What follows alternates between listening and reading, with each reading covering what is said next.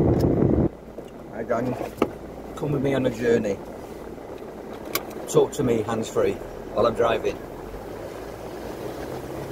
I used to talk to you with a brew, but now I do a lot of driving round. I've explained that before. I'm making the most of the situation where at the moment I'm free to drive around. 9 o'clock tonight there's a curfew here where I am in Hua Hin. Sounds like wartime, doesn't it? And the more you look at the news and you see what's going on in the world, it's beginning to look like a war zone. If you think about the amount of conflicts that there are, we call a war a conflict, don't we? How many conflicts are there in the world? There's religious conflict, there's political conflict and divide, there's racial conflict, there's gender conflict, left and right, Conservative, Labour, Republic, Democrat, football teams, tribes, families, companies. It's all going on at the moment in 2021. I'm getting a lot of messages and voicemails and emails asking me for guidance, and I never say that I'm right. I just offer this stuff freely for your consideration. It's just information that to me has been inspired. So it's not data, although I do look at the data.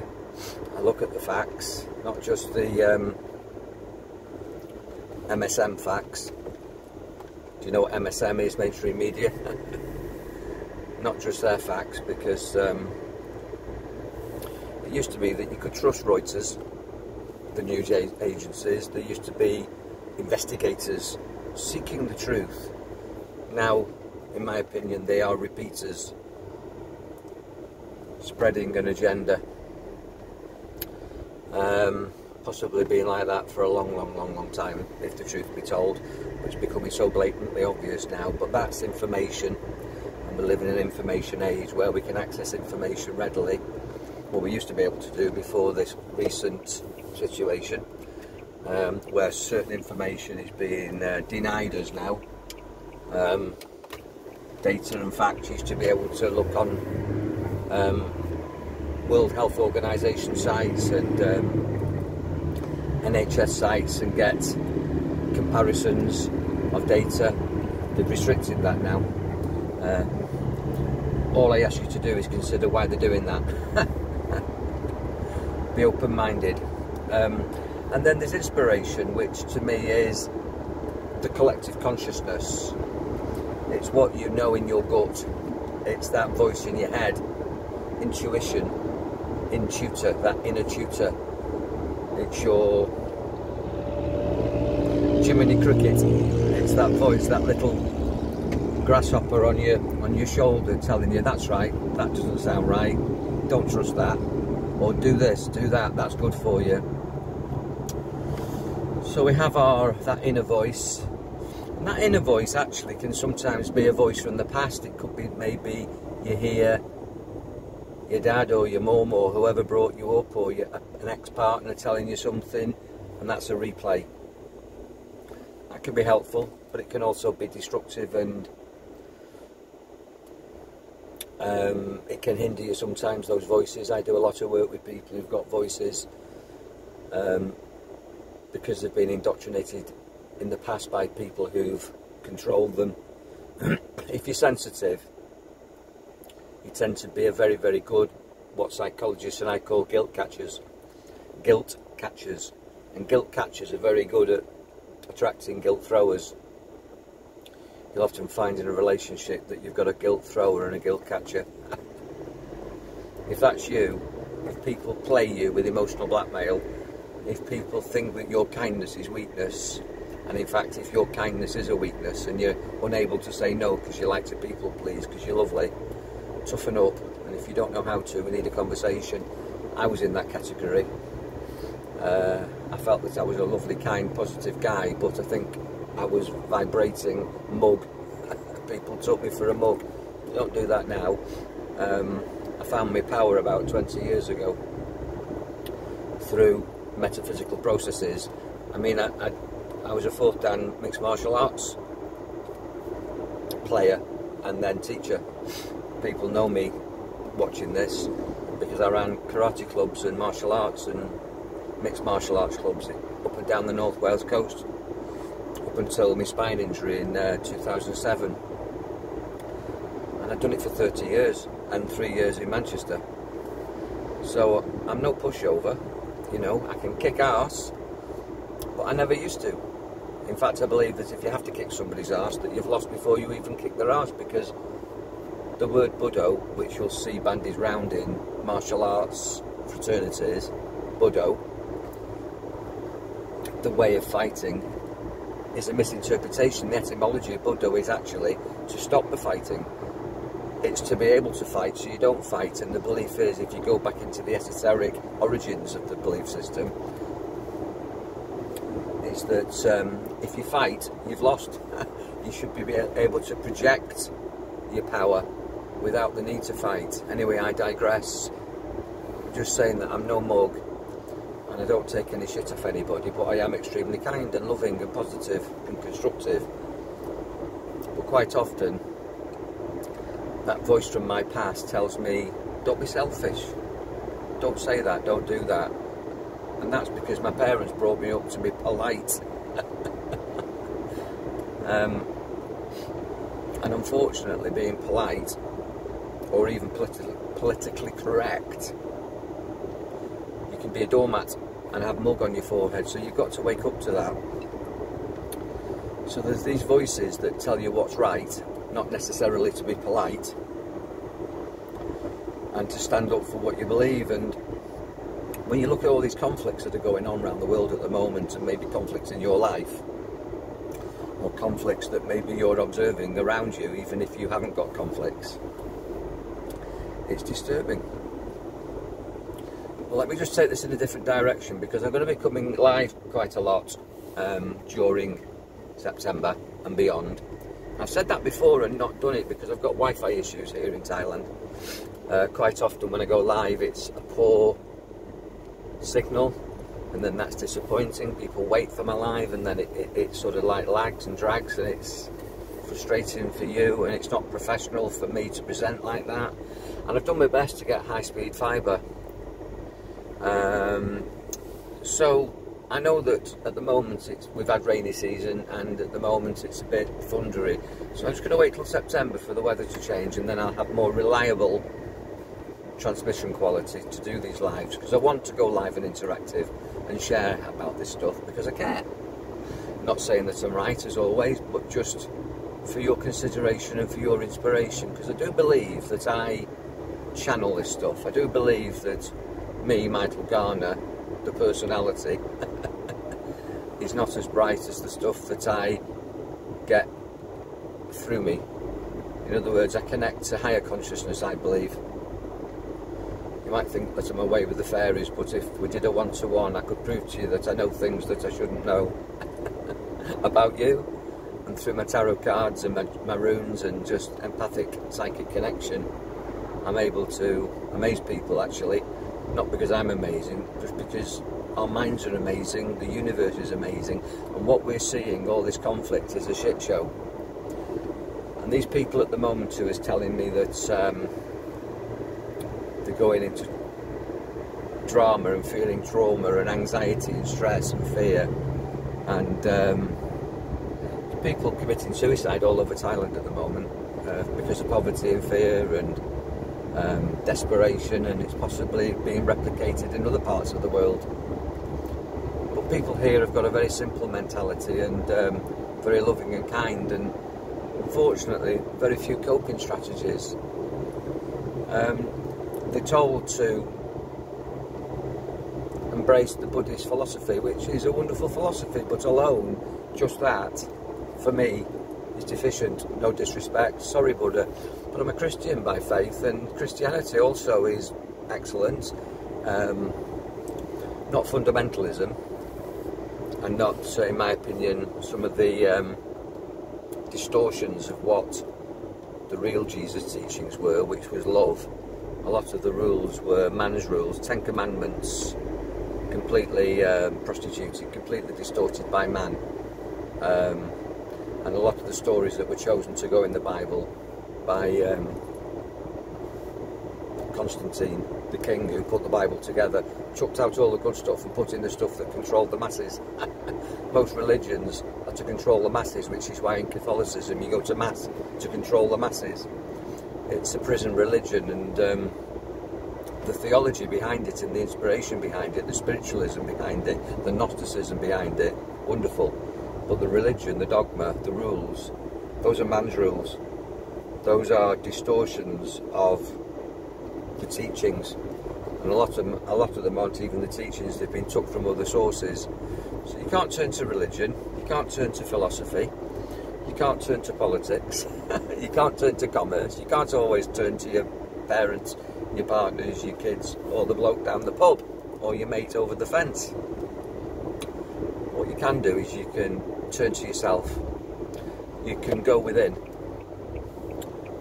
When things are a bit shit on the outside, external, go internal, go inside. To me, that's where your inner tutor is.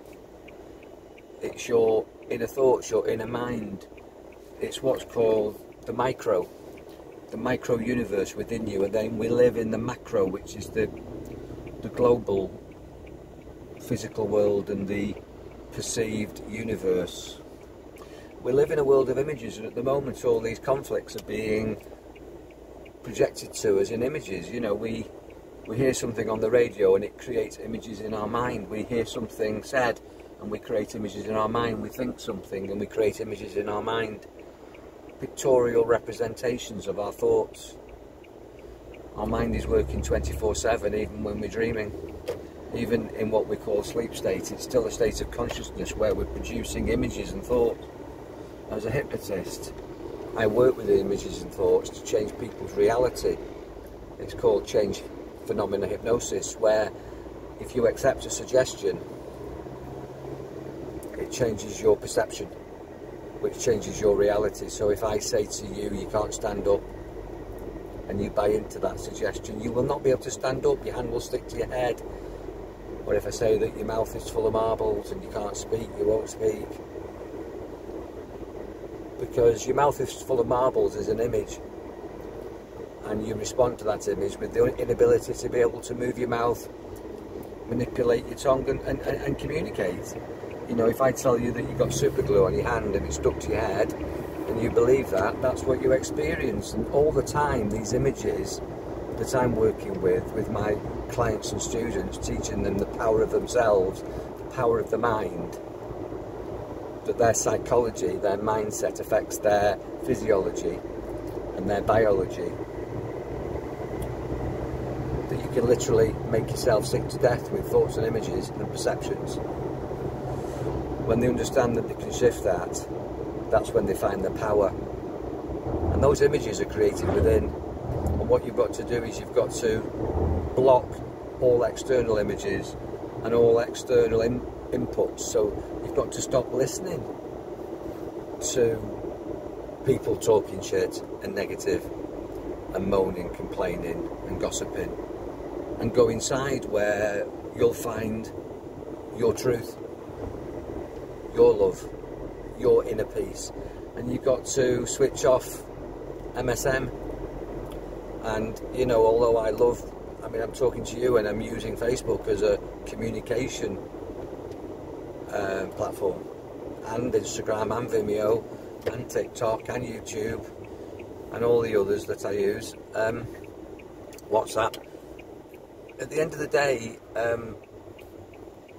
I'm using those as tools, and we can use the world as a tool to gauge the quality of our thoughts.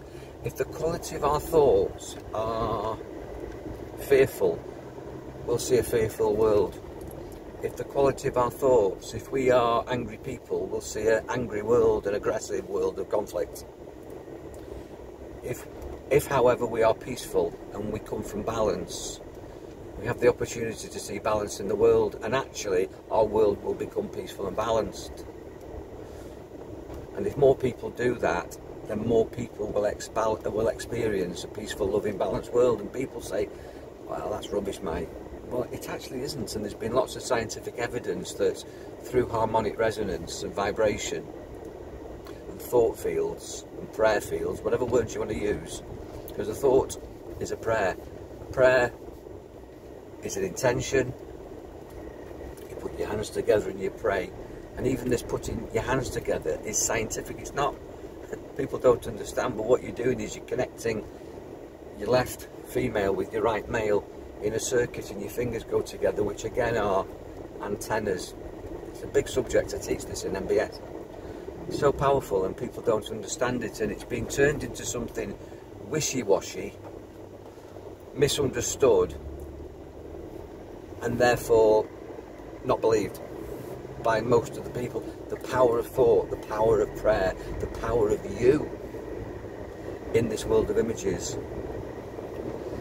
So the question was by a lady that I spoke to today, who I've got great respect for, love for, admiration for, is, and without betraying the personality of the person and their confidence in me, not breaking confidence, because I'm a qualified accredited therapist and I wouldn't do that. But if you're watching this, you know who you are. So God bless you for sharing your story with me. But we live in a world of stories and images, and her story is that she's just been on a mission, and I won't tell you what that is, otherwise I might reveal the person. And then also they've just moved continents, and all of a sudden they've gone from one situation into another, out of the frying pan into the fire. And there's always frying pans and fires. There's always hot situations. There's always, if you're looking for it, you'll always find a cause, a conflict. If that's predominant in your mind, if you're living in fear, you'll attract and connect to fear. You'll attract and connect to fearful things. You'll attract and connect fun things if you're a fun person. It's quite difficult if you're a caring person like this lady is to dismiss some of the horrors that are there for us all to see. So what do you do about that? Well, the advice I gave her is to stop looking. I mean, you can know about it but not react to it. I can know that I'm angry, but I don't have to do anger. I'll say that again.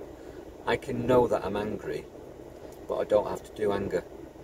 I can know that I'm frustrated, pissed off, sad, but I don't actually have to do those emotions. An emotion which comes from a thought, a picture in my mind. An emotion is emotion, it's energy, in motion. You move with a feeling, with the thought, with a picture. These pictures that we're getting projected to us constantly on MSM are moving. We talk about something that was very moving, very upsetting, or very... It invokes something within us, it's evocative. These evocative images are designed, in my opinion, to create a reaction. And then the government, who are governing your mentality, come along with the solution, which is the agenda. And then we end up thanking them for it, when actually they created the situation in the first place, projected the fear, put us into fear, we look to them for the solution, and then they come along like the heroes. No, it's all been manipulated, created and managed. We have, it's called social engineering, and it's been going on for decades and centuries, and it's so obvious now. So you don't play the game, you refuse to react. You've got to do that consciously to start with. There are techniques I can share with you if you contact me, where you can detach, go into breathing techniques, go into what they call the law of substitution, where you substitute a thought, negative thought for a positive one, a negative image for a positive one, negative conversation for a positive affirmation. Lots of techniques that work really well, and I can do instant hypnosis and do this change phenomena hypnosis with you to shift your perception through by installing new beliefs. But you can do that for yourself. Realise that you are being manipulated. Realise that it's you that's looking at these images, and if you are reactive, if you are easily upset, if you are kind, and with that kindness comes a sensitivity, don't bombard yourself. Either desensitise yourself by looking, say, right, I'm going to look at the headlines, which is what I do. I look at the headlines, but I don't get involved in the detail because I don't believe a word of it. After stuff that's on television, if you notice, just notice at the moment, just be aware of this. When you see somebody on television, have a look at this mouth area. At the moment I'm growing a beard, look at this. But have a look at this mouth area. Looks like a cartoon in my opinion on most of them. It looks like it's an animation. Looks like CGI. You see these politicians quite often, or you go on YouTube, or you go on any live stream or video where they're showing something. I doubt quite often if it's actually that person saying it, or if it's that person's voice. See a lot of the Obama stuff and from the past, or Tony Blair stuff, or two people I've got no respect for, and many others. And you look at some of the stuff that creates headlines on YouTube and gets thousands of likes, which, don't forget, makes the people who are posting it very rich. These YouTubers, they're in the business of getting likes and hits. They're going to say anything to get a like and a hit. The most extreme things get the most likes and hits, and every time they get a like and a hit, they're making money. Don't forget that, you know. They're in a business. You know, I admire some of these people, Katie Hopkins and Ricky Gervais and whoever else you follow. But, you know, they're saying some of the most extreme things. Alex Belfield, love him. But, you know, the YouTubers, they're in it for business. And they're going to say things to get likes. But the point I was making is, have a look at the mouth, because quite a lot of it is CGI. Quite a lot of it is manipulation. Some of these things that in the past have said Donald Trump has said, or Biden has said. I mean, I've got my own opinions about Donald Trump and Biden, and I'd much prefer Mr. Trump to Mr. Biden. And I certainly don't respect Obama or Bush or Blair. Don't like any of them, really. They're all left, right wing, same bird. They're all in it together. But it's being projected at us, and what you can do is just be discerning and decide for yourself. Just look at the headlines, and then, in my opinion, pray for peace, pray for balance, radiate love, and stay peaceful. We live in a world of images, and you want to look at beautiful things, and smell beautiful things, and taste beautiful things, and hear beautiful things, and touch beautiful things. The world was created as a Garden of Eden. We have actually got heaven on earth, but at the moment we're only being showed hell. And if you don't want your life to be a living hell, and you want to be well, in my opinion, control these images. I've got a process called Cure Hypnosis, C-U-R-E. C for create, U-R, which is your, and E at the end of cure is experience. Create your experience. By watching MSM, mainstream media, and all this shit show, the Taliban, Afghanistan, the pandemic, all these crises, climate, COVID, Black Lives Matter, the binary agenda, trans stuff, all these minorities, the refugees. Oh my God, you could... Have you ever known a time when it's been so much shit going on in the world? Do you think that there's an agenda? Do you think that these things have just happened by accident? I don't. But that aside, What are you going to do about it? How are you going to react to it? Because your life is in your response to these things. Your life is in your response. How are you responding? You've got to be responsible, able to respond in a way that allows you to cope. You need strategies. Maybe you need Mycure hypnosis, which will create your experience. Maybe you need to change the phenomena in your mind, change your thinking, so you can change your perceptions and change your life. And you know, if you want to chat, I'm here for that, and I'm here to help. And I really encourage you to radiate positivity, that the world that you want to see comes from you and me. I'll say it again, the world that you want to see comes from you and me.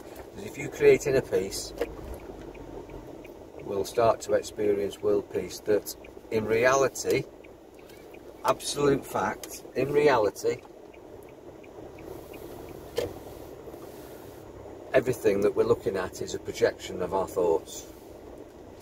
So as I say, as a hypnotist, when I tell somebody that they can't see me, they don't see me. Everybody else that's not hypnotised does see me. I can get people to see the partner or the friend that's in the experience with them as a hippopotamus or a zombie, or I don't know, talking pizza. Because once an image is in your mind, that creates your reality, that creates your experience. So be the bodyguard of your thoughts, be the bodyguard of the images and the perceptions that you allow to infiltrate your subconscious mind. Because your subconscious mind is your genie, and if you ask it or put into it nightmares, you'll experience nightmares. If you put into it beautiful, loving, peaceful, constructive, kind thoughts, words and images, then that's the world that you'll experience. Because without asking, that automatically happens. But I believe in controlling that process, which is why I say that you're God, you are the grand organising designer, that you can actually program your mind, mental programming, mental training, and instead of these things happening accidentally and living by accident, that you live by the law of control. You use what I said before, which is the law of substitution. Substitute the thoughts and create the life that you deserve and desire by using your powerful mind. And if I can help you with that, then we need to have a chat. Be powerful. Switch off these negative images. We live in a world of images and they're all negative at the moment. Look at some beautiful things. There are loads of beautiful things, lots of beautiful people. I don't know anybody that thinks that war and conflict is a good idea. And so why have we got more of it? Because the government that are governing your mentality are manipulating you through these things, while they're all whining and dining and travelling and having a wonderful life with their chauffeurs and their thousands of pounds a week income. Them and us, and we can get our power back because you are powerful, you are unlimited, and if you don't understand that, then we need to chat. Be powerful, enjoy your mind. God bless.